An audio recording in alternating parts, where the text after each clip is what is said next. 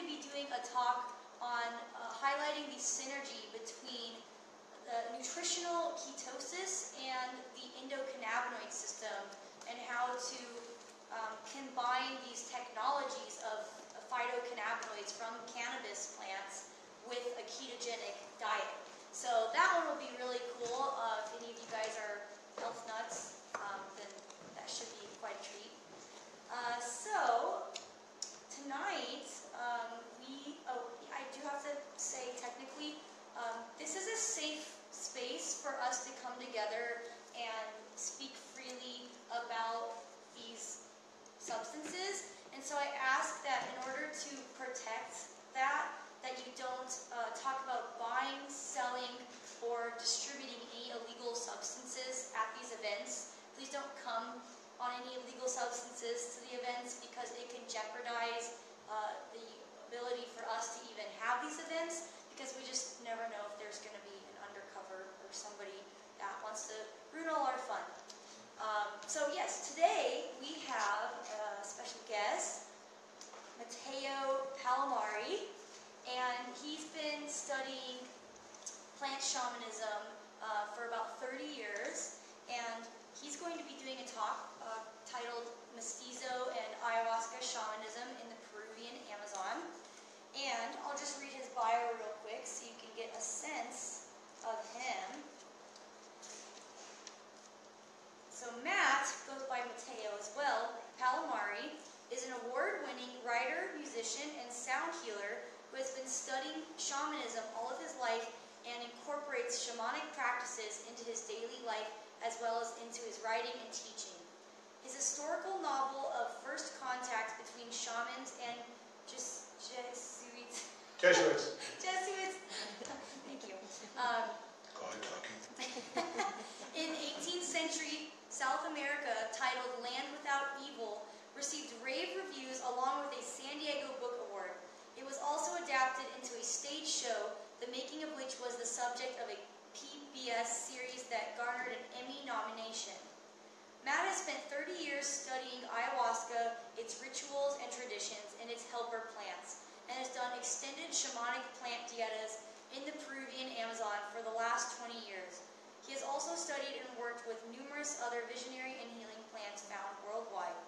His memoir, Spirit Matters, detailing his journeys to Peru, working with shamanic plant medicines, took first place in the San Diego Book Awards Spiritual Book category, and was an award-winning finalist in the autobiography/memoir category of the National Best Book Award. Spirit Matters is also available as an audiobook. His book on writing, Fantastic Fiction, A Shamanic Approach to Story, took first place in the International Book Awards Writing and Editing category, and his popular Fantastic Fiction Workshop has been a staple of the Santa Barbara Writers Conference and the Southern California Writers Conference for over 25 years. Aside from lecturing at numerous venues throughout the United States and appearing on numerous radio shows, podcasts, and television shows, Matt has spent extended time in the jungles, mountains, and deserts of North, Central, and South America, pursuing his studies of shamanism, and ancient cultures. So, I present to you Matteo Palomari. Whoop, whoop. Thank you. I get tired of hearing my bio. Oops. Long story. First off, I really appreciate everybody coming. I'm glad a few more filled in. I got eclipsed by the eclipse, but that's nothing new to me. Some years ago, I was at a science fiction convention speaking, and they scheduled me opposite of Buzz Aldrin. So not only did I not get to see Buzz, but I had to basically sit by myself and twiddle my thumbs. So it's just the way the universe works. But we are being broadcast on Facebook, and thank you everybody out there for checking in, especially my East Coast homies. So this talk is a run-up. I'm going to be doing a month-long tour in Florida next month, and it's part of an exhibit. Has anybody heard of Pablo Amaringo? Famous, top-notch ayahuasca painter. So it's going to be an exhibit of 95 of his paintings. I'm going to be lecturing on shamanism, very similar to this. And then I'm going to be performing with Tito La Rosa, who's an Emmy-winning pre-Columbian instrument specialist from Peru. And these guys I've been singing and playing with in the jungle for all these years are coming up also. So I'm going to get to play and sing. I'm a drummer and a vocalist. And in sessions I sing the Icaros and all that. I am curious, how many people have done ayahuasca? Okay, good. How many of you, if any, I know, I'm pretty sure you have, Caitlin, been to the jungle or someplace of that nature? Okay, oh, I like this. Okay, you guys are all hardcore, my peeps. So I'm going to go through the slideshow a little bit. I'll talk a little bit about how I got into all of this, and then I'll have time afterwards for some questions and answers.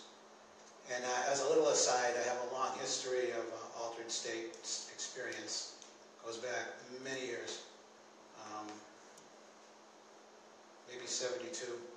I started off hyperventilating, and then I was sniffing glue, and then weed came along, but then, of course, LSD came along, and that was it. I was hooked. But I have a lot of experience, and I did a lot of experimental things over the years.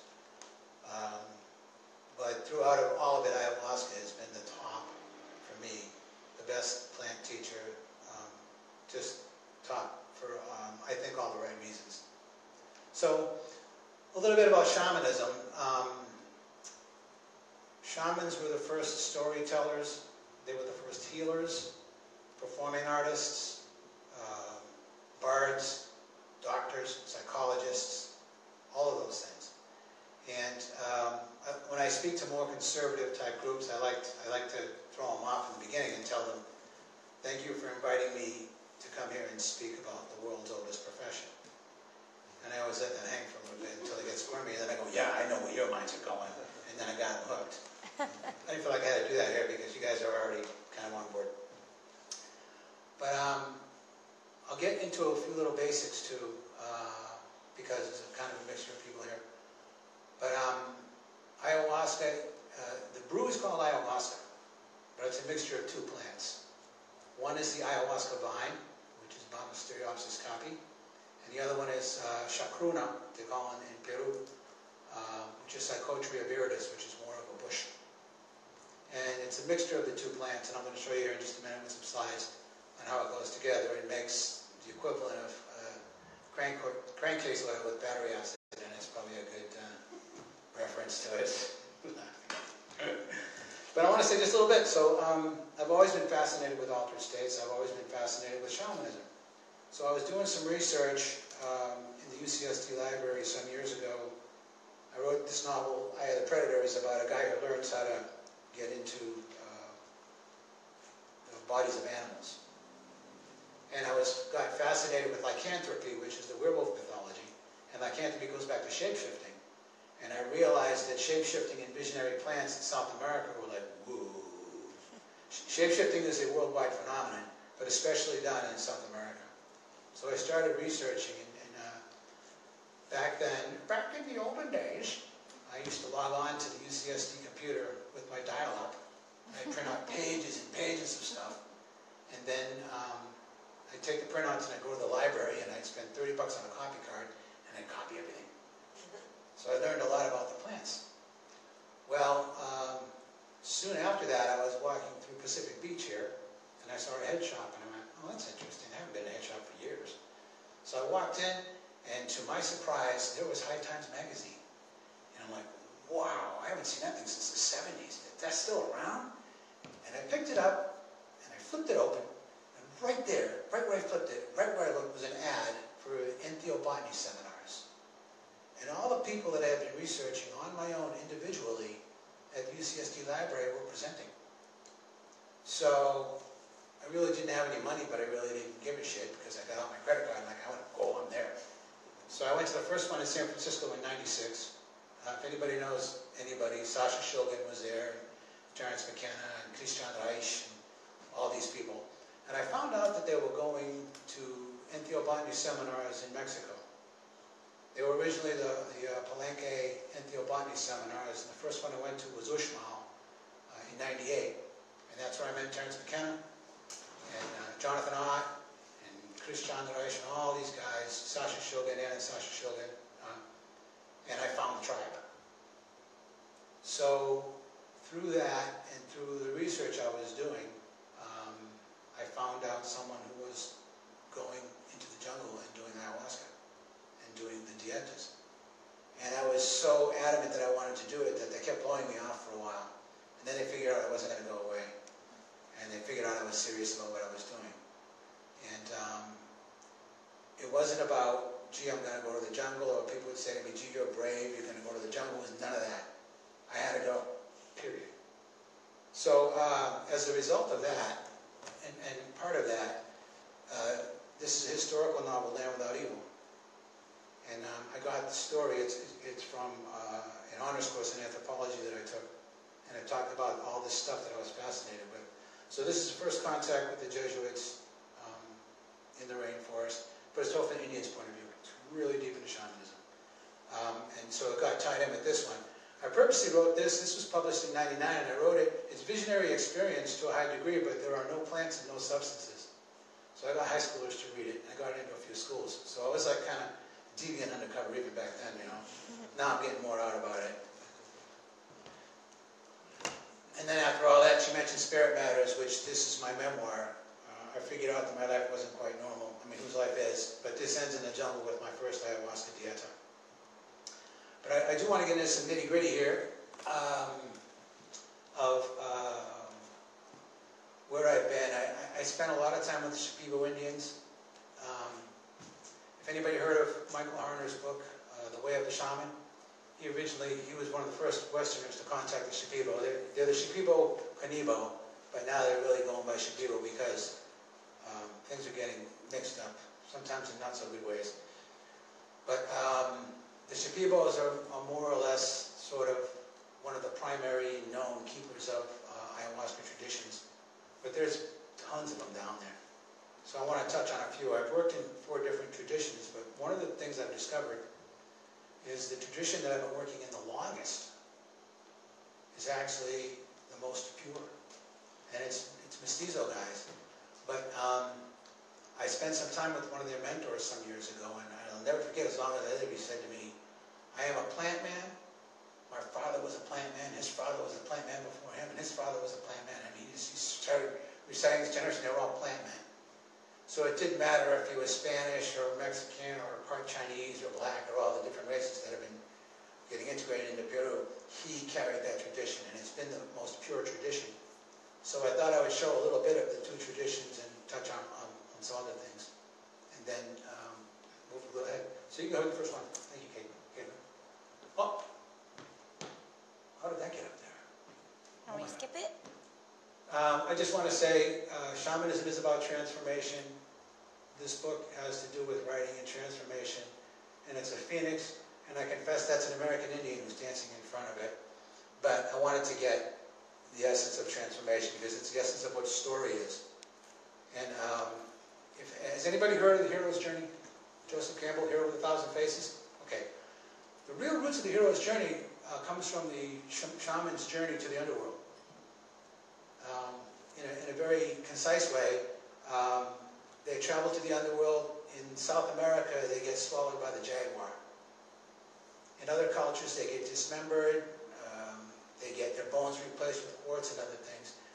Down there, they call it being swallowed by the jaguar. And in essence, what it is being swallowed up by your shadow. Because in the end, it's shadow work. And shadow work is the most terrifying of all because it's all the stuff that we don't want to see. Anyway, okay. Yes.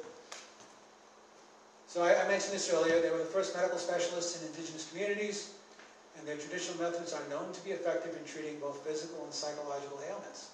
The chemical components of plants that shamans use in healing rites could conceivably be building blocks for new drugs or cures for such scourges as cancer or AIDS.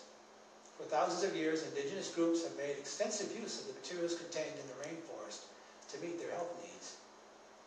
The World Health Organization estimates that 80% of the people in developing countries still rely on traditional medicine for their primary healthcare needs. Without money, access, or faith in modern facilities, indigenous people depend on shamans, herbal healers, and rainforest plants for their survival. Shamans also play a crucial role in helping scientists to discover the potentials of plants as As one scientist has said, every time a medicine man dies, it is as if a library has burned down. I just want to add a couple of things. We're all seeing now how much finally cannabis is getting out there, and all the CBD stuff and the precise things that they're doing, finally getting out there. And I think that this, and part of this medicine, is kind of part of that revolution and transition and change. So one of the things that's really important is that you can work with different plants in the jungle, but if you're not working with them in context, it's not going to have the same effect.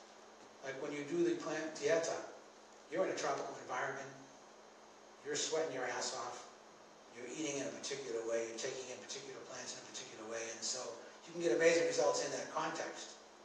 But a lot of pharmaceutical corporations go down, they're trying to isolate like one component, and it's not that. It's all of it together. And that is also a shamanic view where we are integrated in nature. And that's what happens when you get down there. You become the jungle. And I got little stories about that, but we'll see how much time we have for that. Well, let's move on. So this is a Shipibo shaman, David. I worked with him a lot, and then I found out over time that he was not a person of integrity, particularly with the women. So he's dressed, he's got the headdress, he's got the kushma. You can see the designs there are all over the Shipibo pattern work. They're representative of songs and energy. But I worked with him for a while, and then I found out what he was doing, and I'm not going to get into the details. There were other things he didn't do. But the point is this. There's so much of this stuff going on right now that some of it is a bit out of control. And there's a lot of sharks in the water. And this medicine is not something to be messed with. It's not to be taken lightly. It has to be treated with the ultimate, utmost respect. I did a radio show a while back, and one of the hosts was talking to me on the air, and he says, "Oh yeah, well, I made some ayahuasca and I gave it to my friends, and they went off and they did it, and they had a bad experience." And I'm like, "What? Are you nuts?" And I had to kind of hold back. I didn't want to spank him too much, but I said, in my opinion, you should only do it with somebody who's watching over you. It should only be done in a ceremony. It should be done with someone who really knows what they're doing, who has integrity. When I first found the people that I worked with the most, Jared knows who worked with most of them actually, it was from somebody I knew who had been working with them for 15 years. And like I mentioned, the fact that he kept blowing me away and he wouldn't let me go in the beginning and kept trying to get rid of me, to me that was actually a good sign. Because he's being very careful. Because after all these years of working with it now, I've seen some of the strangest things you can imagine. And I went for 5 or 6 years where I was co-leading ceremonies, and sometimes I still co-lead now.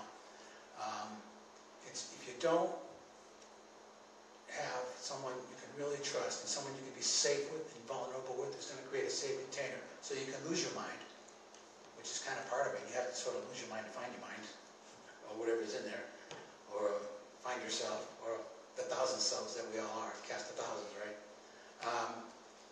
There are all these different things, and there's neurochemical reactions, and there's just other weird energetic woo-woo things that happen. And if you don't have somebody who knows what they're doing, you can really get in trouble. You ever hear once in a while they make a big deal out of it, somebody died in an ayahuasca session. Well, if things aren't watched close enough, and people get too loose around the edges, those things happen. I've been in other circles with people. I did a lot of work starting 20 years ago with 5-MeO, which seems like it's a big deal now. And it's kind of like McDonald's, hundreds and hundreds served. In fact, at the Palenque Anti-Obanya seminars, I was going around just lighting people off. But I was always very conscious, and I was holding the space, and I watched every little thing, every little eye twitch, every little breathing, everything. I totally had them energetically covered and protected. Well, some other people I was working with weren't so careful. And I didn't like they were getting too loose around the edges. And I decided I'm done with them. And I got away from them. And I almost had to get physical with them to get them away from me. I'm like, I'm done with you guys. You're not having integrity, respect. And so I got away. 2 months later, somebody died. They were doing this whole thing in a jacuzzi, and they thought it was cool. And so my instincts were right when I got away. And those are the things that can happen with almost anything. So, again, this isn't something to be taken lightly. It's not something to be messed with. These are very powerful energies and forces and plants, and they're just not to be taken lightly. That's that's one of the things I really love about this AWARE project. Aware. This work is all about becoming more aware. And I'm always, always cautionary to people when I'm talking about this stuff. And I think I can consider myself an authority now after 30 years and 20 years of direct. As I like to say, I did some really good field work. You know, and there was a period where I was studying in all these different traditions, and I did the math, and I figured it out that there was 2 or 3 year stretch there where I was doing it 30 times a year, plus other plants and other substances. I was rocking and rolling.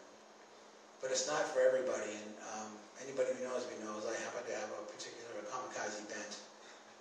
I'm like, always megadose first, and then maybe 5 years later, oh, there's such a thing as a low dose? Oh, I know that.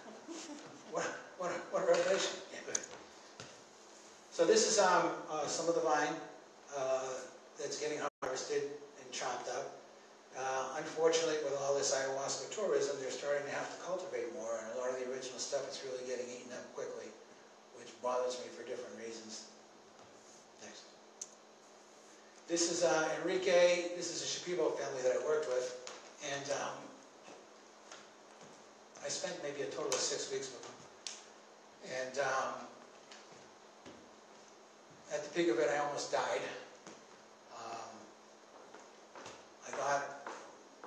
I got really sick and delirious.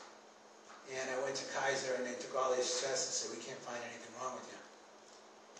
And I went to an acupuncturist.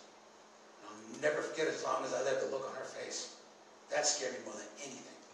And she said that my liver was shutting down, my heart was at 20%, my lungs, and I was like I was all sweaty, and I could barely dial the phone.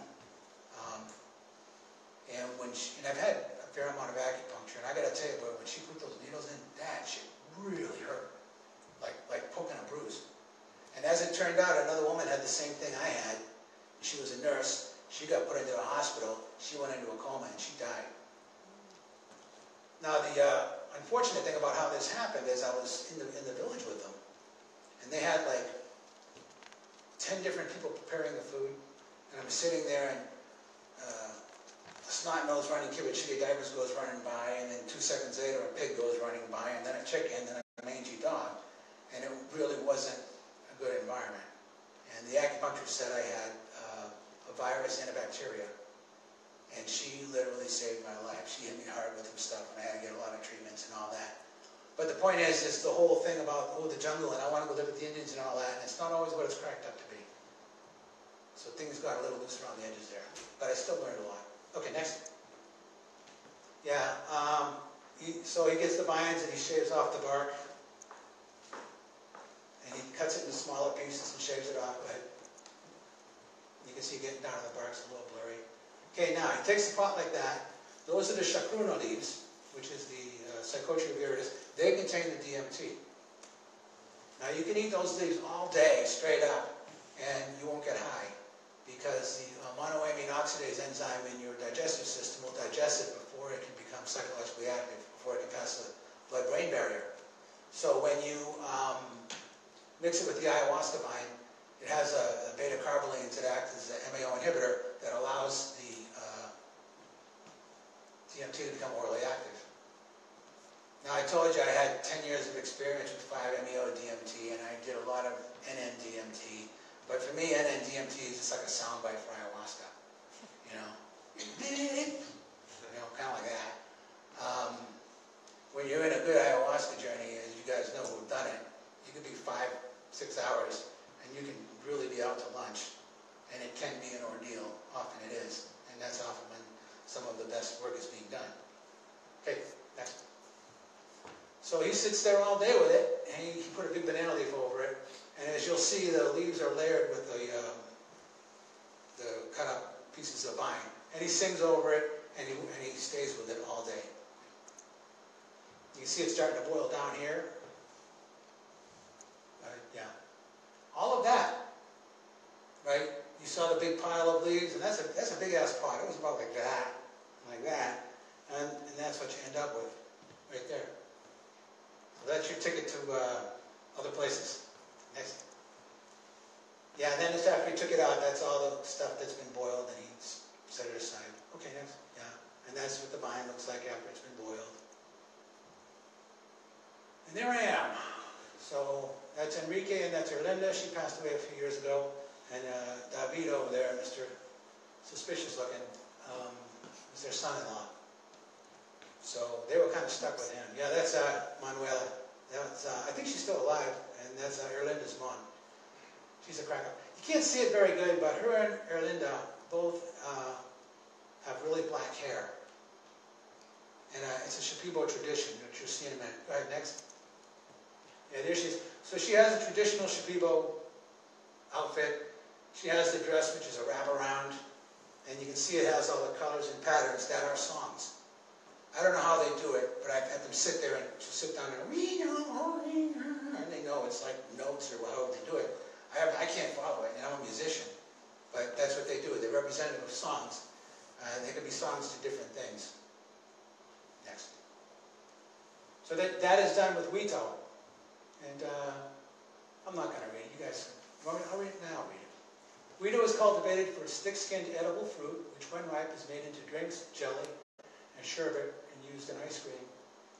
Cooking the fruit with brown sugar and aguardiente, which is a liqueur, like kind of a cheap liqueur, makes a very palatable dessert.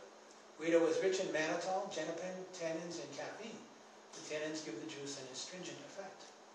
The juice of the immature fruit is clear, but it contains an areoid of genopin, which oxidizes to a very dark blue color, which is what you see in their hair. This juice is used to decorate clothes and pottery as well as human skin. For example, the Shipibo use crushed Wito fruits to put their traditional designs on natural cotton. You saw some of that on his kushma. Either undyed or dyed in mahogany bark, which gives the cloth a distinctive brown color. Using a pointed piece of chonta palm or an iron nail, the paint turns dark blue or black as it is opposed to air. Once skin has been dyed with Wito, the color remains for about 2 weeks. Indeed, a number of companies have begun offering Yagua tattoo paint as an alternative to henna for a semi-permanent tattoos. Okay? That's the flower, that's the fruit. I've eaten it, it's pretty tasty. So I was doing, as part of being down there, they were giving us tattoos with the Wito. This is not me, this is one of my buddies, but I wanted to give you just a little example of what they did. Next. This was me. They knew I was a writer. So they said, give me your wrists. And they did that design for me. Sorry. And they did it, we had a nice party, they did a dance for us, back and forth, a traditional dance. Again, you can see these are wraparound stretching like pieces of cloth. And I have a ton of them. And I was lucky, my mom was a seamstress, and before she died, she came out to visit. And I asked her if she would make me a bedspread. And she ran out and rented a sewing machine, and I got this badass bedspread of all that. So aside from the fact that it's really cool looking with all the designs, I'm sleeping under all those songs. So, it's very cool. Yeah, these are the kids. You can see they got treats because they did a really good dance. And they were having a good time. That was a celebration. Because like I said, I spent maybe 3 weeks with them outside of Iquitos and maybe 3 weeks, a month and a half with them in their village. It kind of became part of the family, for better or worse. Okay, next. So then we went up outside of Iquitos, and this is a Bora tribesman. We didn't drink any ayahuasca with them, but they're also an ayahuasca tribe. So they did we spent the day with them, we did dance, and they had some really cool jewelry and headdresses and stuff like that. Okay. And that was their dance. You can see here, they did a similar thing with the Wito. This is like cotton, and they do their patterns on there, which you can see they're a little different from the Shipibo patterns. Okay. I just love this picture, I'm sorry. If you guys have been on the internet, I just love this picture. They took us to a zoo, and they told me that was a jaguar, but I found out later from somebody who knew that it's actually an ocelot. But I just love that picture, so I want to put it up there. Next. And then we were doing ceremony and staying. It was right at 2 tributaries of the Amazon, major tributaries outside of Iquitos. So we were having a blast that day, so I had to get the sunset. Yeah. So now, this is the intro to Rinquilla, this other place I go to, where I've been working with, even though they're Mestizo, to me a much more pure tradition. When they have somebody prepare the food, it's only one person. Only one person touches the food. It's very clean. The Shipibo diet was all kinds of different things. On this dieta, you get either oatmeal or rice or quinoa boiled, a baked or boiled plantano, which is a banana which isn't ripe, which tastes just like cardboard, and maybe once or twice, maybe once a day, sometimes twice, mostly once a day, either chicken or fish. That's it. No soap, no shampoo, no scents of any kind, no salt, no, that's it. That's all you get. And it's a cleansing diet. And in the jungle, they call ayahuasca la purga, which is the purge. And I'm here to tell you, brothers and sisters, it comes out both ends and every orifice in ways you can't even know. I can tell you some of those stories, but I'm not going to go there. It really clears you out. Now, typically when you start out, it's a 10-day dieta like that. And you do ayahuasca roughly every other night in a ceremony with a shaman. And you do that roughly 5 times over a 10-day period. You also drink a pitcher of a plant or plants every single day, along with this dieta. And then as you move along, they give you more plants, and then as you go further along like me, I've been there for a long time. The last time I went to the shaman, I said, you know, I've been coming here a long time. And so what they do with the people who have more experience is you get the 5 sessions, and then you get 2 to 3 by yourself during the day, as much as you want. And so you're mostly alone, except for when you do the ceremonies. And if you get totally wigged out and freaked out and scream, they'll come. But you're mostly by yourself. So this last time I was down there, I said to the shaman, you know, I've been doing all these plants and all this stuff. And, you know, I was thinking maybe take a little easy this year. And he looks at me and he goes, we're going to hit you hard. I was like, oh, God. Okay. Because I always do everything he says. So I got a big, big mixture of all these different plants, and I did 7 sessions over the period of time. And these particular ones were very energizing. And I think I slept 2 hours every night. That was it. And I wasn't tired. I was like, So what happens over time is that you get physically weaker. And the boundaries between your conscious and your subconscious start to really blur. And then your dreams and your visions and your waking, they all just start to blur together. And your stuff comes up. And you're mostly by yourself, so you can't blame anybody, you can't project on anybody, you gotta own it. And it's not always fun. And oftentimes there are physical expulsions related to clearing out whatever may have come up and all that stuff. But you also spend all that time, you're just eating the dieta and you're taking these plants, and you're also taking plant baths. So over time, you begin to smell like the jungle. So as a very quick aside, traditionally way back in time, they would do this diet, and it's why they would say you're not supposed to have sex and other things, because over time you lose your human smells and you smell like the jungle.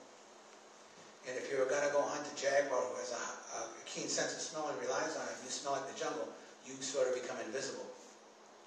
Not only that, but if you're in a visionary state and you can hunt the jaguar in spirit, and it's kind of an agreed upon thing, and you join your spirit with it, and you have this agreement of mutual respect. So you kind of hunt them in your visions first. This is traditionally. And then afterwards you go on the real hunt and follow up and find them, but it's like sort of a mutual agreement. And as you know in indigenous cultures, when they kill an animal, it's with the utmost respect, with the understanding that someday you're going to be lunch. So it's that kind of respect. Okay, next. So I know this, yeah, that's okay. So this guy, that frog there, when I came in the last year, he was there waiting for me, and he was a badass. So, and he was like that. So that's a big meal right there. That's boca chica and rice and the plantano. Like, if you get that, it's like Thanksgiving. And that fish has really tiny bones. So it's an exercise in patience. And if you're getting buzzed by wasps or other things, then it's really a challenge. So it takes a long time, but you savor it. Okay. So this was one of the really strong ones. Picture every day. This one was Chuchuasi, Kumaseba, Clavahuasca. Energizing and clarity and really fortification. And it hits you really hard because you're getting your body into a chemically pure state. And this dieta over the time makes you extremely alkaline. So anybody who's done any research in physiology knows that the heart of inflammation and disease and stuff is acidity. Stress in diet in modern life produces acidity. So this diet is made to make you alkaline. And you get cleared out on psychological and spiritual and all these other levels. And the more you take the abuse, the more clear you become. And you get very centered. Okay. So this is one of my favorite places in the whole world. That's my tambo. I'm looking up from the river. I got bummed when they put a metal roof on it because I really like to go native. But that's the last one. Yeah, you can just keep going. It's the last one at the end of the line. There's nobody on the other side of me. I defend it very strongly. It's all open air. You can see the mosquito net over there. I just sleep under at night. And that is my favorite spaceship. That's where we do the ceremonies. That's a Maloka. I was there the very first year they built it, and it was actually on the dirt ground before they got it raised up off the ground. And at the end of 2015, I did my 60th session there, just before I turned 60 years old, whatever that means. So I got a lot of good adventures and memories there, as well as bats that shit on you and tarantulas and stuff like that. Yeah, you can just keep going. So that's a shaman's altar. You can see there's mapachos, the Nicotina rustica that grows in the jungle there. This panpipe right here was made by Tuto La Rosa, and it's all condor quills. And it's perfect. I have one. I can't play it, but I got it. It's cool. And then you see there's rattles, and he happens to have a little patron saint there. These are Shipibo rattles with designs there. And this is, Agua de Florida and Chicapa, and the different things that he uses. Just taking different angles from it. That's on the way back. Now, being the last tambo at the end of the whole river, I got to tell you, man, after getting blasted with ayahuasca and all that all night, and you're coming home like, 3 or 4 in the morning, and you're like this, and you got your headlamp on like this, and all of a sudden the monster dive bombing you and all that. It's really an adventure. So that, for me, is always a very welcome sight. Yeah, going up the hill, down the hill. Yeah. Home sweet home. The front veranda. It's going down to the river. The river can rise up 10 feet in an hour or two sometimes if the rain really gets going. So this is Wayusa. And the closest thing I can relate it to is eucalyptus. But it's not like that. It has its own sweet smell. And by the way, they now have it in Costco. There's Wayusa tea. And it's very good. It has some caffeine in it, and it's a very good stimulant. It's become for me, a powerful ally of mine. So every morning you get that bucket, and you crush up the leaves, and you put the water in it, and then during the day, you do the plant baths. So you're getting cleansed also from the outside. And I always save a bucket, so when I come home at 4 o'clock in the morning, and I'm really stinking from sweating and all of whatever other bodily projections I might have on myself, first thing I do is I get there and take off all my clothes, and heaven. Anyway, it's a very, very wonderful plant. This is ajo sacha that they also use, but it's called jungle garlic, and it smells just like garlic. Did you have a question? Yeah, you mentioned plant bath. What is that? Well, you fill up the bucket with water and you crush up the leaves in it. So when you're doing this diet, what you're eating is passing things through your body very quickly. And then you're drinking the ayahuasca, and you're taking any number of combination of plants depending, and that's all going through your system. So you're getting cleansed from the inside out, and of course your toxins come out through your pores. So not only toxins and things that are physiologically coming out, but even energetically, you keep washing yourself outside. So you're inside, outside, everything's getting cleaned by a plant with a different quality. So that's that's like the Swedish you got, that's jungle cologne. And of course if it's garlic, well, everybody else is doing it too. But Wayusa is my favorite. Okay, next. Okay, that's a good grandpa ayahuasca vine there. You see he has his hand on it. Next. And those are the leaves on it. Okay, this is chacruna, so there's the ayahuasca vine, and the chacruna is a bush, and it's leafy. And so this is virotes. This is how you can tell it's chacruna. I don't know if you guys can see very well from there or not, but virote means dark. So you can see the underside, and that's one of the ways they identify it. And then another thing that really blows me away down there is there's a gazillion plants, and they all kind of all look the same, but they know which plant is which for different qualities and reasons. So that's yeah, there's an underside of one. This is really good. You can probably see them a little better there. Okay. And then this plant is amazing. They'll take that leaf and they'll cut it in half, and they'll just put it in the ground, and whoosh, roots come out, and boom. So they're very prolific like that. Okay, next. And that's a little plot they're starting to farm there. Okay, so this is ohe. It's a white latex resin, and it's used as an anti-parasitic. They'll mix it up sometimes with just a few drops in water, and it helps to get rid of parasites and things of that nature. This is one of my favorite plants of all. This is sangre de grado, dragon's blood. Now, it should be, in Spanish, it should be sangre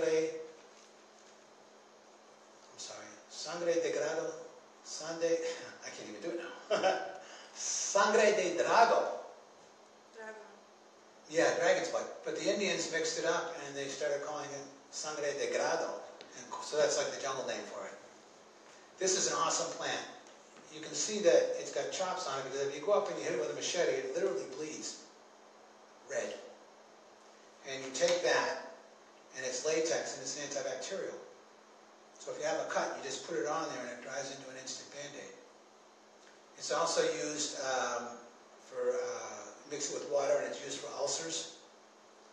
If women happen to be having really bad menstrual problems or something like that, hemorrhaging, extra bleeding, they use it for that. It's really good. And I've got a few pretty good cuts, and I feel like when Jungle Boy went up there, oh yeah, I'm going to heal myself, and cut it, put it on there. It's really good stuff. I found out from a friend that, yeah, that's just going up like that. I found out from a friend that something like 70% of what they sell on the market is not the real thing. But that's the real deal. So that's just the tree going out. Okay, this is another special tree, it's tawari. And the bark is used as an anti-inflammatory and anti-tumor treatment and a sexual stimulant. There's lots of that kind of stuff down there. And there's a whole song around this tree because it sustains a lot of different life and it's very much revered. So there's a whole song behind all that tree that celebrates it. And it obviously goes up.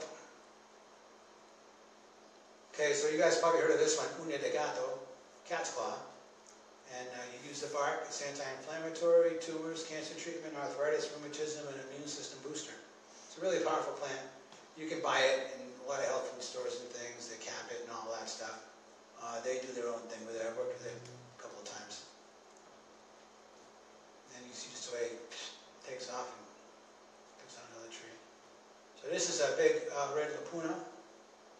They say if you boil the bark from this tea, you can jump to a new level of shamanic training after years of training. So it's another big one. And the lupunas are always considered strength. Okay. This one, Vikungo palm, supaikasha, thorn of the devil. This thing even looks like a badass. It has all these spikes, and they say that if you take that and you decide to go into black magic, there's no turning back. And I found it interesting. You just look at that thing and you don't even want to get near it. It's all those spines that get away from me. And I realized, studying it for a little bit, nothing else grows around it. It's like even the other plants like, get out of here, man, I don't want to be around you. So it's a pretty bad one. Should have a little close up. This is katawa they use for a poisonous snake bite remedy. This one's one of the more popular, widely used one, chuchuwasi. I've worked with it a bunch of times. Sexual stimulant, anti-inflammatory, treatment for arthritis and rheumatism. Shamanically, it gives you a lot of energy, internal strength, and courage. It's a real fortifier. And a lot of the old guys down there, they drink it in a little shot. It's supposed to keep Mr. Johnson really happy. It's kind of a well-known joke about widely carried tradition. Next. Yeah, that's just it going up. That's one of my favorite herb ladies. This is all tobacco. And this tobacco, by the way, used in the mapachos and ceremony and other ways, as I mentioned, it's Nicotina rustica. It has 5 to 6 7 times the nicotine of the crap they sell up here. And when I was younger, when I finally quit smoking, I was smoking 2.5 packs of Marlboros a day. And I stopped, and I was off for years and years and years. And then I took a few hits of that, and I inhaled it, and I got hooked on the head rush. And I started getting hooked again. I thought, whoa, I better back off on that. And what I discovered through the shamanic teachers that I had is that they say it's such a powerful ally that you have to respect it. And that whole addictive thing is sort of part of its power, and that boundary you really should walk. So I only use it in ceremony now, and I don't inhale it anymore. I give it the respect that it deserves. Okay.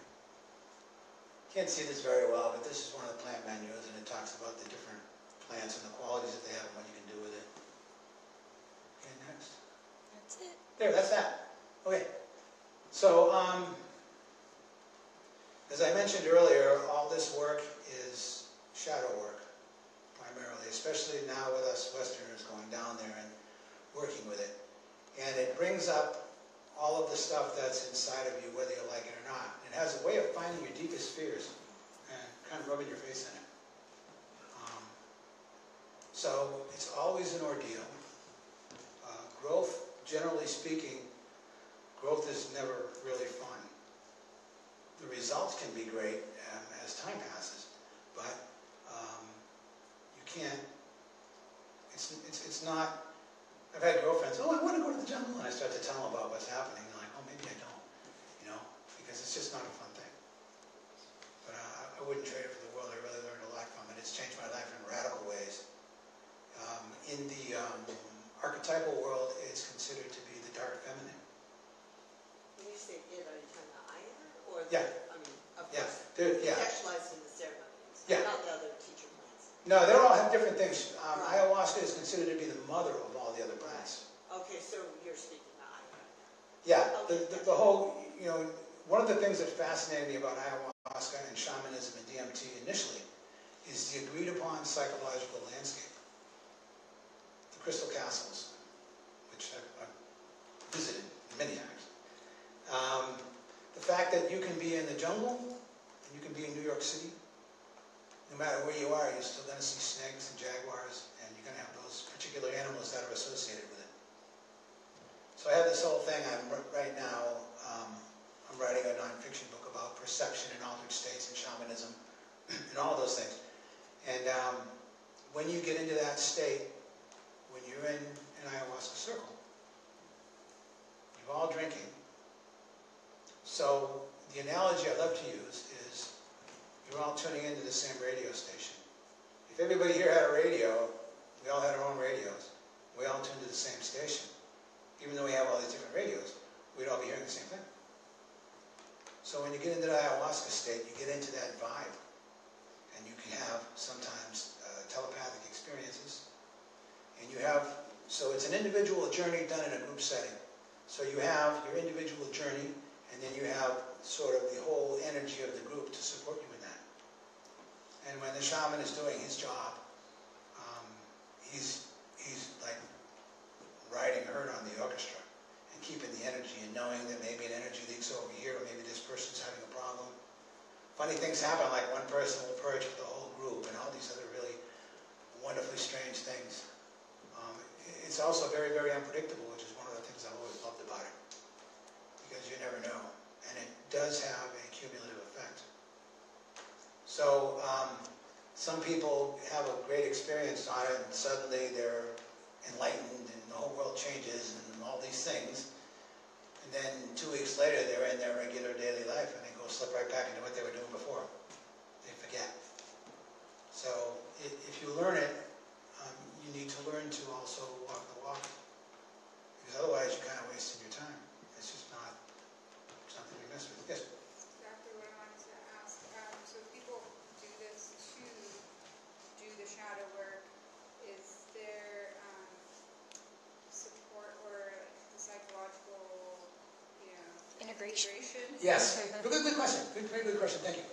So in the prehistoric days, no, because they were all living together and they were really a cohesive unit.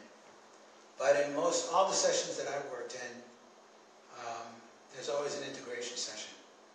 So typically, we'll do it at night, and although I've done a few daytime sessions, but we'll do it at night, and then the session may end about 3 or 4 in the morning. Everybody goes to bed, gets a little bit of sleep if they can.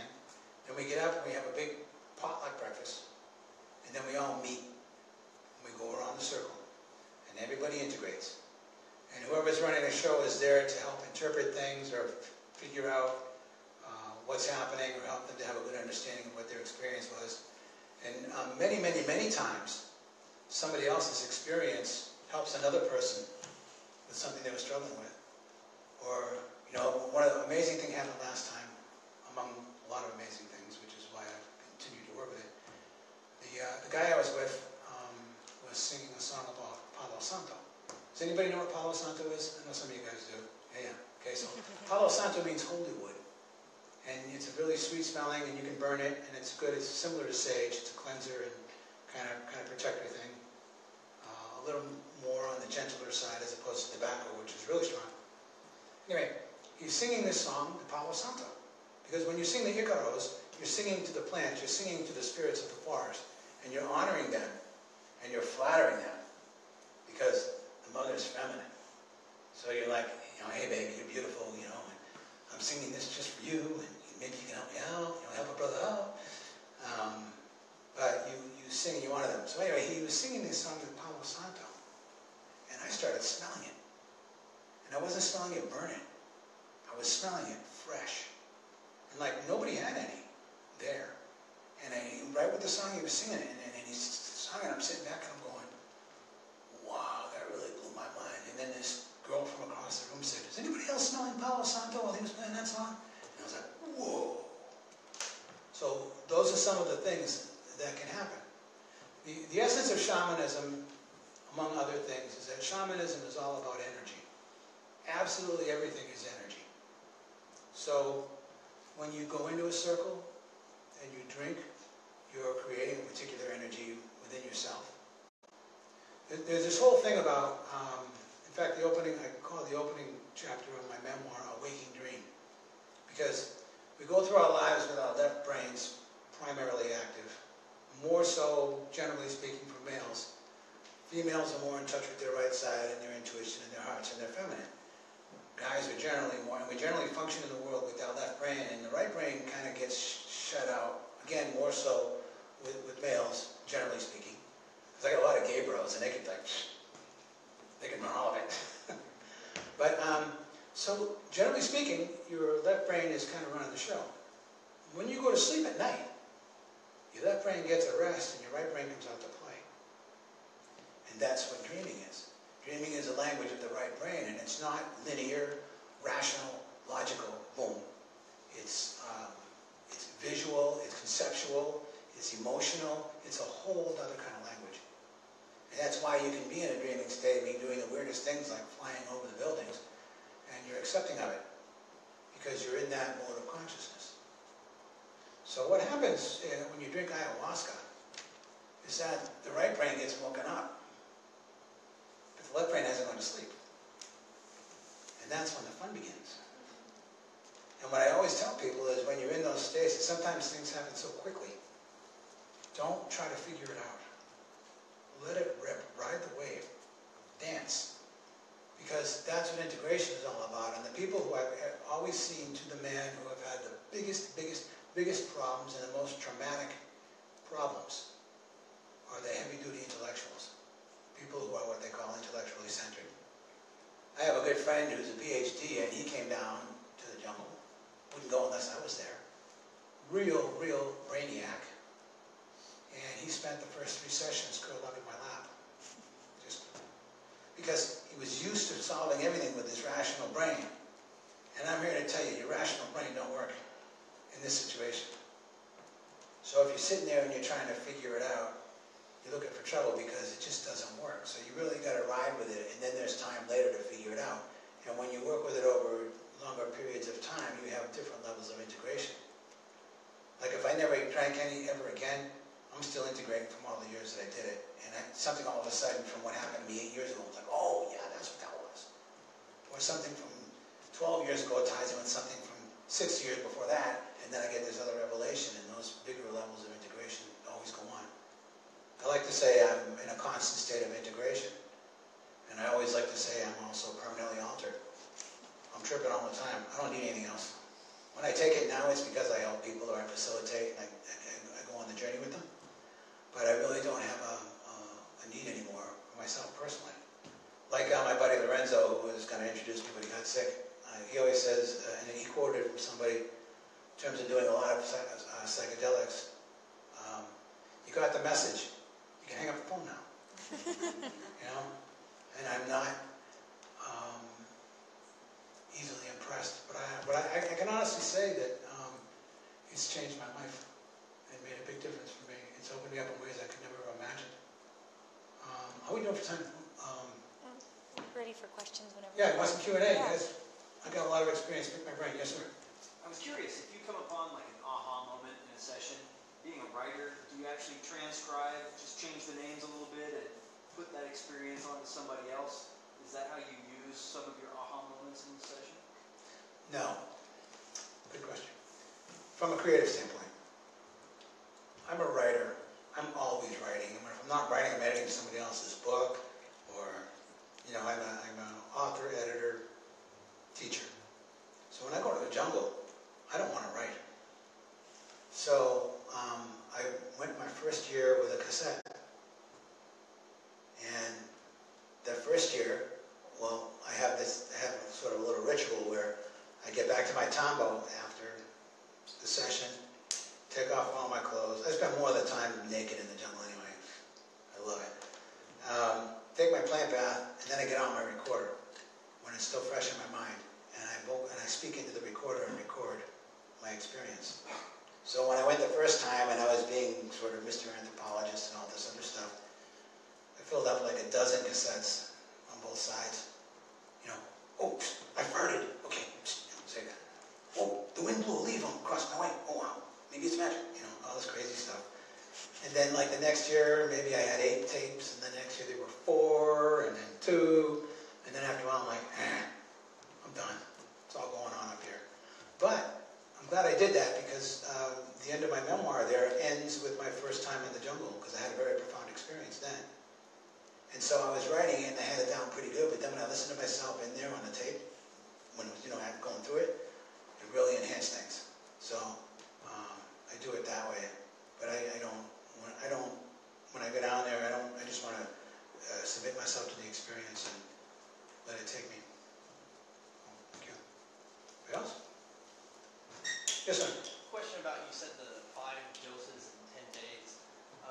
I've heard before that the hallucinogens at normal doses don't work more than once a week. Or if you're taking a dose, you have to double the dose in order to feel an effect. But I mean, if you're taking let's say a strong, medium strong dose, you can't take it next day. Your brain just doesn't function. That's true with LSD. Okay. But not with ayahuasca, and not with other things. LSD has a very built-in tolerance. Like you can take a good dose. If you take the very same dose the next day, you probably won't feel anything. You're correct. It's like exponential. The more you do it, the more it's going to take. Or this was for psilocin. This was in a mushroom class that I took in university. So I mean, this is coming from a professor who would study it and say. Psilocybe's possible because I never did it. Yeah, but I'm here to tell you. Psilocybin does have that similar tolerance, but they actually have done tolerance studies with DMT specifically, and there doesn't seem to be any buildup of tolerance. I think Rick Strassman did that research in the 90s. So that's probably why ayahuasca doesn't seem to include any tolerance. It doesn't. I've taken dose after dose. Even at one point, I went up for like a 4th dose, and they both, Ronnie and Ken there, both at the same time went, no. Okay. So the dosage you don't develop a tolerance? No. Another funny thing happens. As you go through the dieta and your body gets clearer and clearer and more, for lack of better words, more chemically pure, it can affect you in a lot of different and profound ways. So sometimes I've taken like 2 and 3 doses and not much happened. And other times I just take this little dose and I get my brains totally blown out. You don't know. You don't know. Everybody's physiologically different. Everybody's neurochemically different. Then when you're doing the dieta down there, and even with the particular plants plants. Like I've worked with some of the other plants that were also visionary, which were some of the better experiences. Another interesting thing